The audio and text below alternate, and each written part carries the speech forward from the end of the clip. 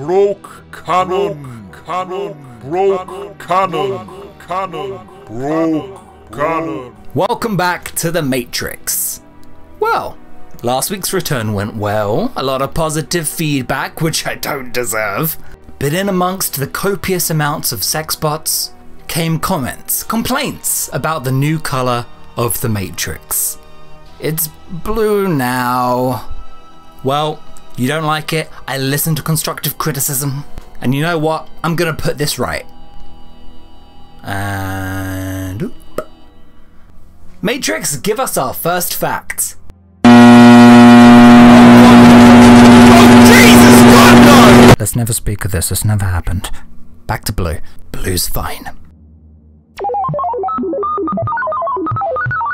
So, quick bit of trivia for the real fans.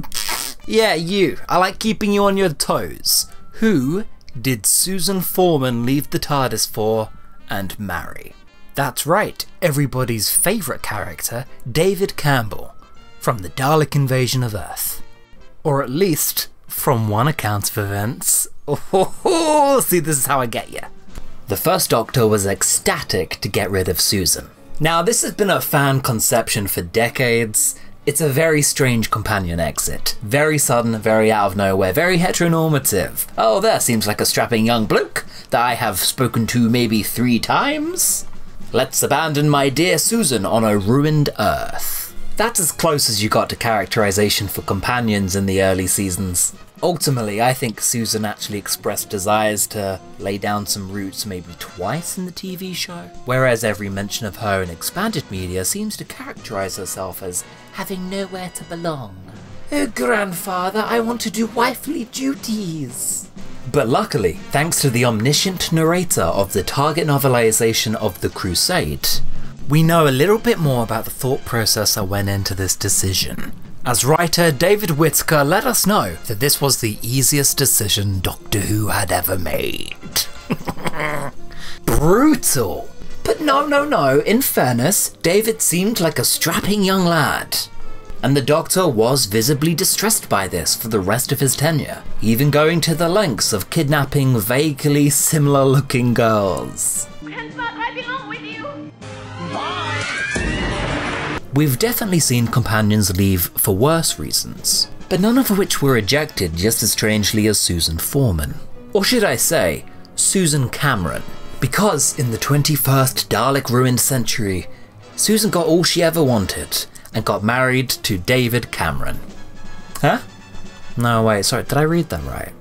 No decision was more difficult for Susan or easier for her grandfather, who knew in his heart that she must share her future with David Cameron, a young man she had met and fallen in love with during that terrible struggle between the Dalek and his arch-enemies. Uh-oh.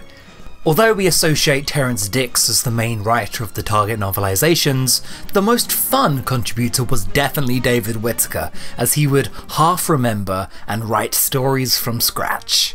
We'll come back to some of them another time. They're gold.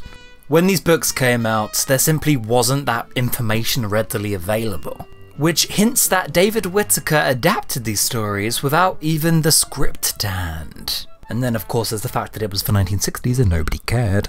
Hilariously, no one informed David Whittaker that the person that Susan was left behind with was one David Campbell, coincidentally predicting the rise of beloved British Prime Minister David Cameron.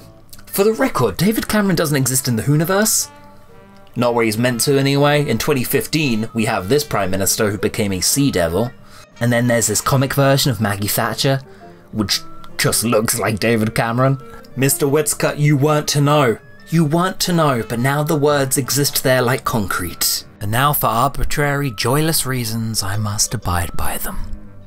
In this version of events, Susan Foreman married David Cameron. How do we make this work? My headcanon is that the Doctor himself is the narrator of this text, and then suddenly him getting a name or 5 wrong is very in character.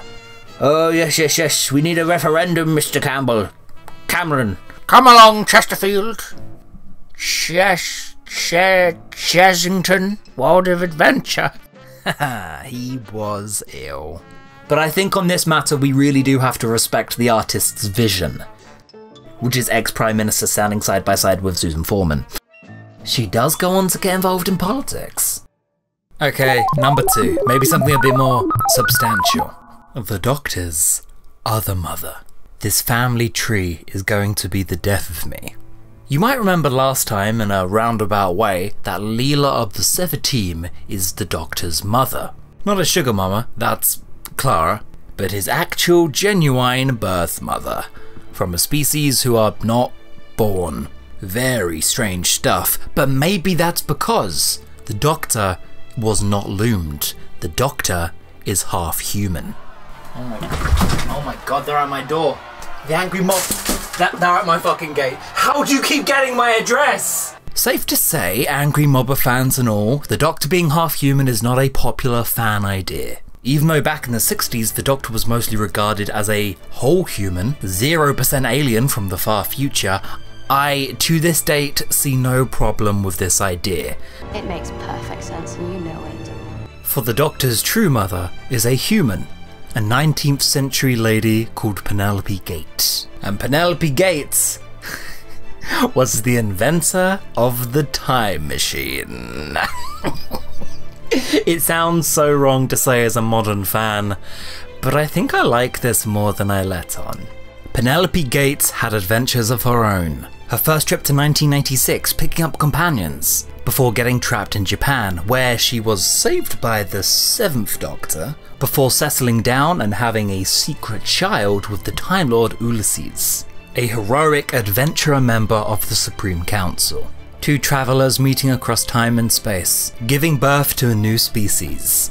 Or, if you like, a hybrid. It's romantic, but it's so wrong. But that makes it all the more romantic, but canonically so wrong. In fact, I think it's rather lovely. It's intimate, it combines the Doctor's current origins with his contradictory 60s ones, and unlike some revelations, actually lends itself to new stories. Feel free to drop one of the 2 arbitrary arguments you lot always have, but ultimately the Doctor still fell in love with Earth before he learned his mother was from there. It still isn't his home. I don't know, I kind of like some of those Americanized 90s ideas they had floating around, but I guess being raised by the TV movie will do that to a kid, and this is just one I'll have to take to the grave. May it come any day now. It's very telling of the 90s and where the series was currently at. It's also eerily similar to the plans of the TV movie spin-off, were the series ever to pick off in America, where the Doctor and the Master, secret brothers, had to come together to find their father. I just wonder how many books in the range knowingly were trying to fulfill on this premise.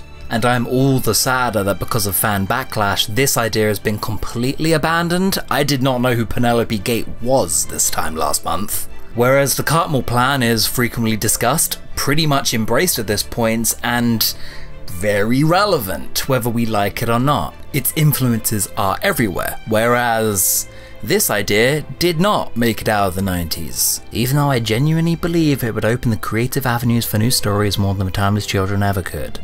I think Penelope Gates would have been a character welcome in the revival. There, I said it. Maybe I'm just biased towards stories with generational storytelling in them, but they've got a history. The Castellan of their parents' generation, Merlin, it begins with an M, found out about their secret child and almost jeopardized their existence. And to defend themselves, the Doctor's mother and father pulled a human nature on him and wiped his memories, ditching him on 1883 Earth. Yep, that's it, go have fun. He doesn't know who he is. For those more interested in the exploits of Penelope Gate, the wiki actually won't help you that much, but it didn't neglect to tell you that neither of the Doctor's parents told him about sex. Thanks for that. Sayward. Writer Kate Orman, creator of Penelope, intended that Ulysses left the Doctor's mother to raise him on Earth, which is why in Black Orchid, the Doctor says, "I always wanted to drive a steam train when I was a boy." The Doctor's father, Ulysses, was also a recurring character in the series. Another vagrant from Gallifrey who renounced his title as a Time Lord. Ulysses, though, liked to party, with the Doctor even having to clean up after him and his blatant disregard for the web of time. Which I think is funny, anyway. And I think his writers knew he would not be a mainstay fixture of the series because he was erased from the series, wiping every record of him in The Matrix, and his true name made forbidden. Does that sound familiar? So if Gallifrey themselves are retconning him, I guess we are too. And fact number 3. This one's dumb. Cybermen keep showing up in soap operas. A soap opera was a type of televised entertainment. Supposedly. On paper, by definition. Really, they are a pure concentrated artifact of British misery. Offensive to my ears and antithetical to what I go to media for, I've said before and I'll say again, soaps are the bane of my existence. They're the anti-Who, yeah? Complete opposites in genre, variety, ambition and charm, and yet they both persist. Doctor Who and Corrie. Parallel. Coronation Street began in 1960, Doctor Who in 1963. At many points, characters have been shown to be avid Doctor Who fans, even going to exhibitions, hanging out with Canon. But sometimes they're also actors on an actual TV show that exists in the Whoniverse. We know this because many different companions watch the show. Sometimes they even appear. Sometimes as actors, sometimes as themselves in character. There's a lot to say about dimensions in time, isn't there? And none of it by me. Moving on. Rose Tyler, for instance, was a fan, and when she went back to Earth would catch up on past episodes. I call bullshit? Haha, yeah, nice, she's London working class. I don't think Rose Tyler was the biggest fan of Domestic Life, do you? Silence, bigot! You know, the Doctor's back there in Eastenders land and we're stuck here in the past. Silence, bigot! In short, both series exist as TV shows within one another. Trust me, don't try and solve that one. Frankly, I'm sorry that I don't have more evidence to show you, but I've seen Cybermen in the background of multiple episodes. I'm sorry I can't go check 15,410 episodes for you. I guess you'll have to take my word on it. Here's the characters at a Doctor Who convention in 2008. I see you are sad. The Cybermen will remove sadness. Oi, oi, Gov, my name's Bentley, and I'm having a serious moment in front of a pig slave. But of course, the Cybermen's biggest takeover of a soap opera was in EastEnders. Nah, that's a great scene. And don't get me wrong, I am ecstatic to see Cybermen keep being drawn to British TV, but it does make me question how they got a Cyberman to appear on Jeremy Kyle and film a long workday. Stay cool, blend in. But I think the kookiest link between Doctor Who and soap operas comes in the form of Emmerdale, because they share a writer. Lance Parkin of the Doctor Who book range was the showrunner of Emmerdale for an extended period of time, which is probably why he wrote the 8th Doctor into an Emmerdale novel. What? I'm not reading this. I'm not gonna read that. I'm not strong enough. Why are there Emmerdale novels? But it does go both ways, as Lance Parkin wrote in many soap opera characters into the stakes of some of his Doctor Who novels, including the Gallifrey Chronicles, which, if you've read that book, is a very strange cameo. Specifically detailing that members of the EastEnders cast were decimated in the aftermath of the Vor invasion, which is honestly the best news I've heard all week. But sadly, like Doctor Who, Corrie persists. You know that theory I have where I always say that long-running series have to change? Well, that's true for everything but soap operas. They're an evil little outlier. A stain on creativity and media. I am sorry to all of the Dimensions and Time fans out there, but First Frontier told me that it was a dream sequence had by the 7th Doctor. So...